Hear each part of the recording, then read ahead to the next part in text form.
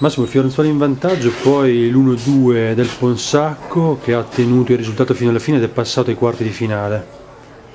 Sì, da un lato c'è soddisfazione perché comunque oggi abbiamo provato parecchi ragazzi che magari in campionato non avevano avuto una grande continuità di impiego e hanno fatto bene la loro parte.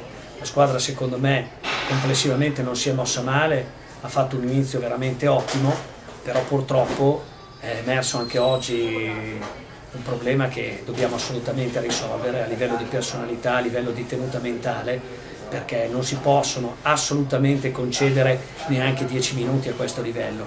E noi, dopo aver fatto l'1-0, dopo aver preso la traversa, una volta che avevamo visto che l'avversario era in difficoltà, avremmo dovuto continuare ad affondare i colpi. Invece non abbiamo continuato a proporci come i primi minuti e abbiamo subito questi 2 gol nei quali abbiamo delle gravissime responsabilità.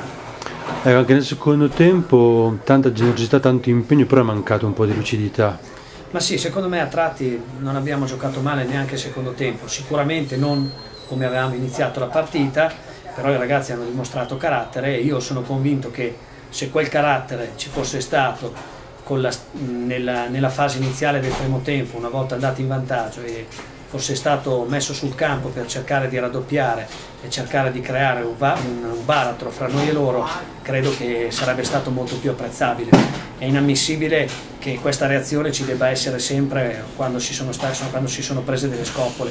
Dobbiamo assolutamente crescere e capire che quando la partita si mette bene è lì che deve subentrare ancora maggior furore agonistico per difendere il risultato, perché a noi invece sta capitando spesso e volentieri che si va in vantaggio e si subisce in maniera inopinata il ritorno degli avversari, spesso rimettendoli in gioco con errori veramente marchiani.